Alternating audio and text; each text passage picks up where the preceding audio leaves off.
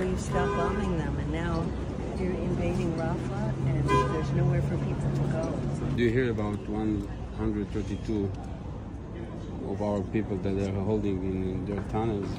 Did you hear about it? I want all the the number was hostages 214 released. Did you hear about the 35,000 that you Did you hear killed? about the atrocities of October 7th?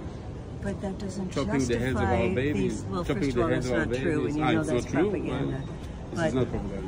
Any Women that raped. Any crimes that Our happen mothers that on raped October 7th do not by those monsters. Did you hear about it? Do you Did care you about, hear about our sister that raped by them? Do you care about the lives of Palestinians? No, but you ask me questions, but you don't reply to my question. Look at the numbers we're talking about. It's such disproportion.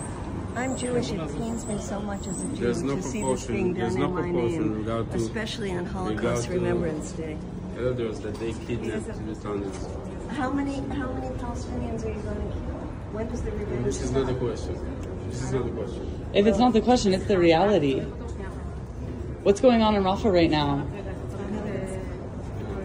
Have you no heart? Have you no compassion?